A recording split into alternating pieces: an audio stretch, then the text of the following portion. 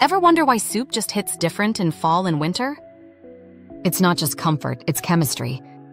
Welcome to FoodFactsLab, where we break down the science in every bite. Soup supports hydration, which is crucial when the air gets dry and your immune system works harder. It's also easier to digest because cooking breaks down fibers and releases nutrients, making vitamins and minerals more bioavailable.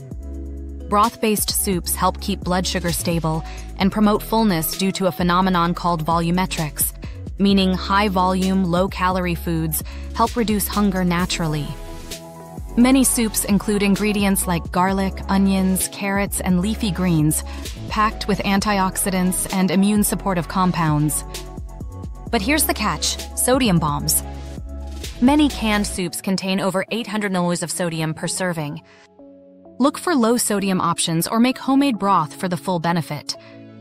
So yes, soup really is as good for your body as it is for your soul. Like and subscribe for more quick food science, and follow FoodFactsLab for more science in every bite.